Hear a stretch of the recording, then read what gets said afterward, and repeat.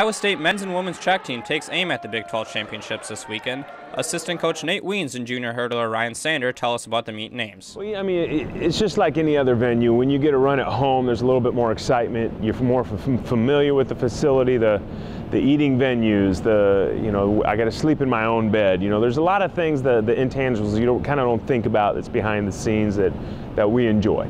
I run at this track every day.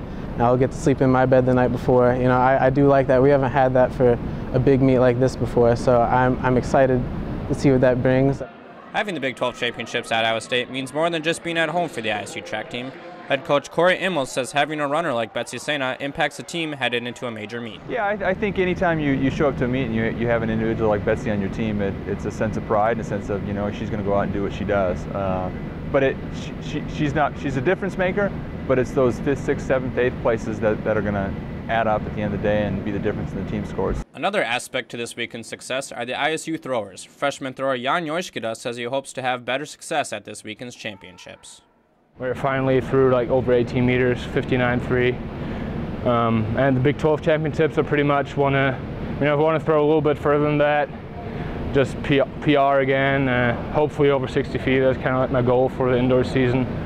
And then how many points that gets me, I'm satisfied with that. The coaches weigh in on what it will take for ISU to succeed at the Big 12 championships. Everybody's got to show up on the day, and as of right now, we're excited to see what that process looks like. 5 or 6 points can make the difference between being in the top half and not. So I think both teams have the potential to do really well. It's just a matter of, it doesn't matter what you've done to this point, it's what you do on those 2 days. Mitch Gerber, ISU TV.